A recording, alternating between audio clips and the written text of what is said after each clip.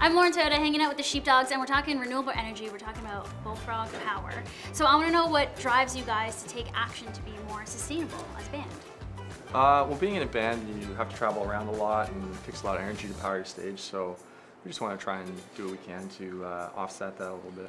It's a very wasteful way to live. So you know, there's lots of travel and lots of plastic bottles and such. Glass bottles too. I mean, not everyone recognizes that. So was there something that made you guys kind of go, ding, we need to make a change? Sam got mad at us one day. And As a youngster, I saw that movie Fern Gully.